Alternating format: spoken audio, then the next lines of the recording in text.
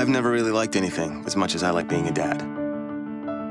I mean, the first week after we brought him home, I went way, way overboard with the pictures. Even his mom was like, "You need to chill out, man." I just didn't want to forget that stuff, you know? But then I did manage to forget one thing. My phone in a cab. The phone was whatever. I've lost like a million phones, but this time it was different because it actually mattered. Every photo I'd ever taken of him, I'd taken on that phone, and they were just gone.